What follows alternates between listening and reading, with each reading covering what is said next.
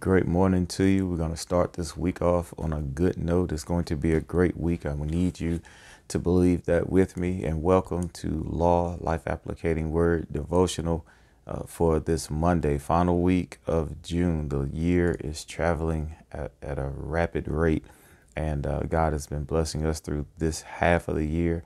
And I am anticipating greater things. Somebody say that with me. I am anticipating greater things coming up in the second half of this year.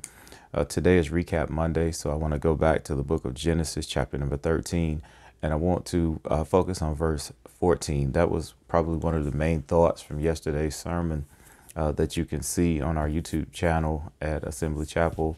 And for the members, you can see it on our message page. If you have not subscribed to our YouTube channel, I encourage you to do so. Abram is now separated from Lot in this juncture of history. We talked about how the herdsmen were bickering and arguing, and Abram didn't want to go through that with Lot. He said, we be brothers, so it's better for us to separate and go our separate ways. And instead of continuing with this strife and things of that nature, Abram chose peace over, all of the chaos that was going on between the two herdsmen. And so now the Bible says something that was very interesting to me and that we talked about on yesterday. The Bible says now that Abram and Lot had been separated. If I can paraphrase the scripture, it says now that they have been separated, God spoke to Abram. And the point was how we need to get away from things. We need to get away from people.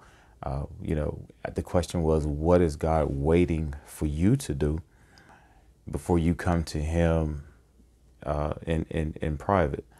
Jesus says that we are to pray in our closets, go to our closets and pray. Don't be like the hypocrites who pray out in public using fancy words and big terms, trying to show off their intelligence instead of talking to God. He says, instead of being like the hypocrites do, go to your closet, meaning get some one-on-one time with God. God did not speak to Abram about looking to the north, south, east, and west and walking in the length and the breadth of the land, and everything that he saw and all of the land that he walked in belonged to him as the result of the promise of God. It didn't matter what Lot chose. What mattered was God had already promised Abram and his descendants all of the land anyway. Amen. And so when we cling to the promises of God instead of the decisions of people, we come out in a better situation. But what I want to talk about today is the importance of our one-on-one time with God, the importance of our private time with God. And the example here in the text in Genesis chapter 13, verse 14, that we used on yesterday, that we put emphasis on yesterday, much emphasis on yesterday, is how we need to shut things down around us and focus on having some quiet, quality time with God. As I said yesterday, sometimes driving makes us sleepy. If you're not tired while you're driving, shut everything down in your car. That's a perfect time. If you commute by yourself, that's a perfect time to have some one-on-one with God. Or if you're listening to, some gospel music or some spiritually uplifting music, some worship music, play it softly in the background. I don't think God minds that. But, the atmosphere that you set in your car, the atmosphere you set in your home is what's important. And spending one-on-one time with God. Personally, I've been blessed to work from home, so it's not a challenge for me to, shut things down, spend one-on-one time with God. Maybe, sometimes on your lunch break, instead of, talking, yucking it up in the break room with the employees, maybe you could slip away.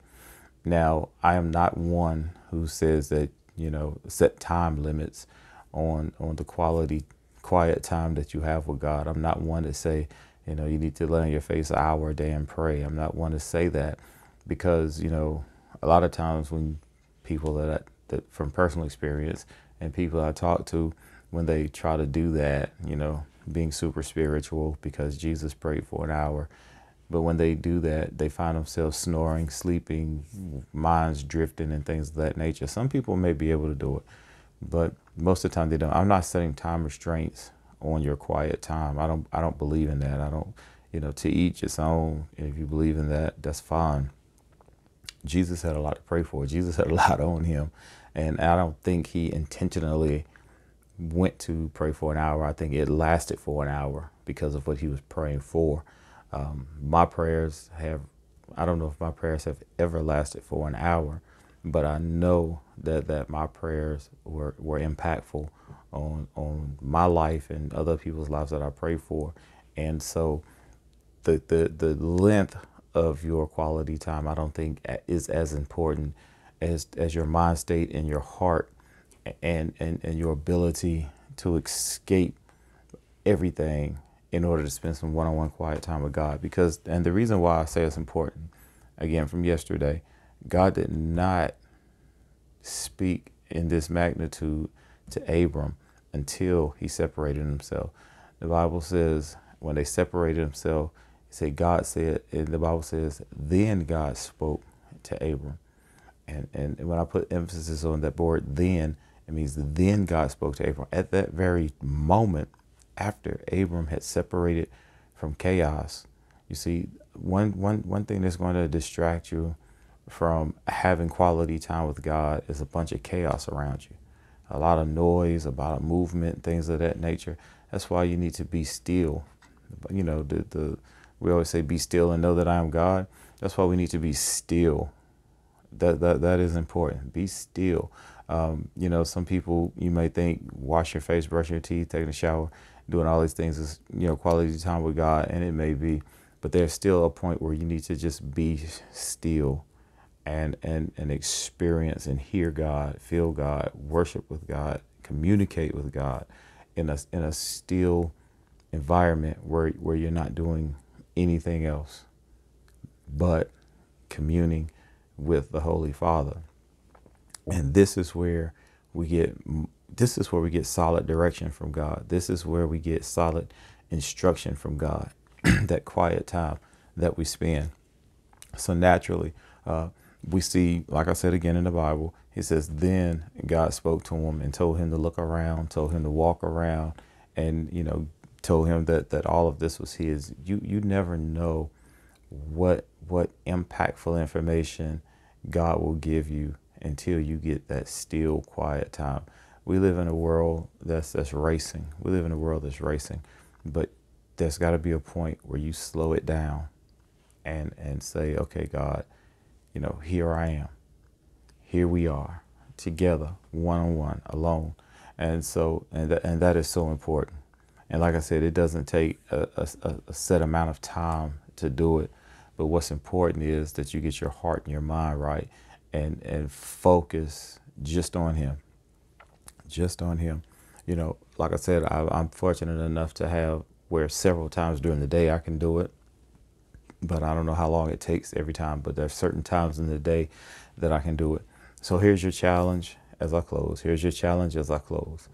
Your challenge is to take a break from everything that's going on. I don't know how long it'll be. I don't know how short it would be. But take that time to let God minister to you every day. Take that time. Jesus said it. Take that time to get into your closet. Amen. I'm not talking about a literal physical closet, but if you want to, do it. But that closet time is so important in our walk with God. And that is when you shut the world out. Shut the world out and just focus on the eternal things of heaven. He says he won't withhold a good thing from you. He promises us that. He said he will not withhold a good thing from us. The reason why we're not getting the good things that he's promising us is because we don't take the time to hear him. Amen. So stop complaining about, God's not blessing the situation and God didn't show up for me this time, this, that, and the other. God is waiting on you. And this is all I said yesterday as well. God is waiting on you to come to him and him alone, to shut other things down.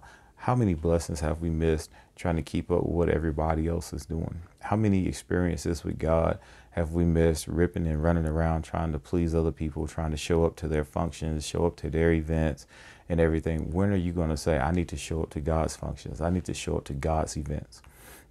I need to make myself available to him the way I make myself available to everybody else and everything else. Amen.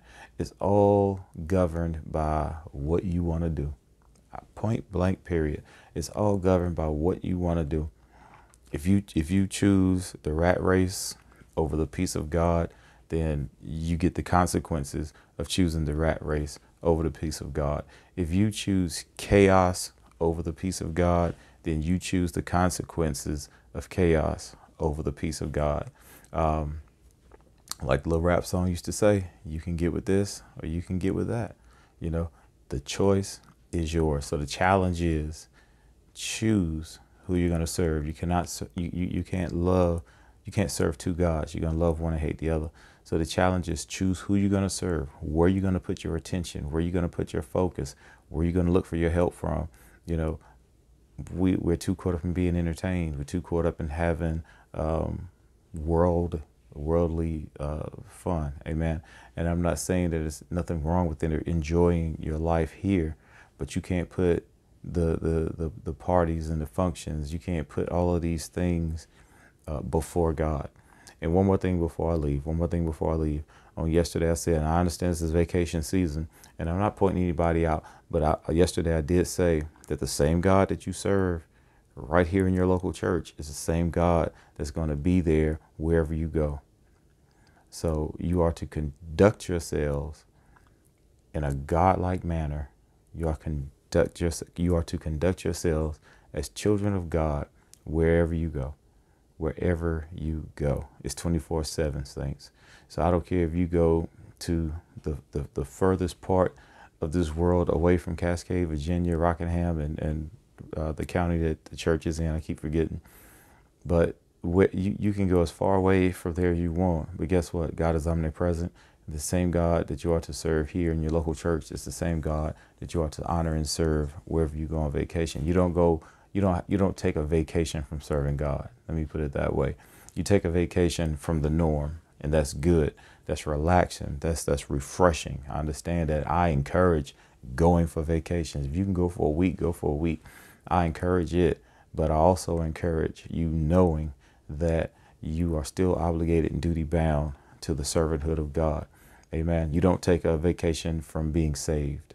You take a vacation from everything else, but you don't take a vacation from being saved. So remember that during the traveling seasons. God bless you. Tomorrow, I got one more thing I want to talk to you about from the book of Genesis, chapter number 13, and then we'll move forward from there. But God's will, I'll see you in the morning. Go out and win the day. Peace and blessings.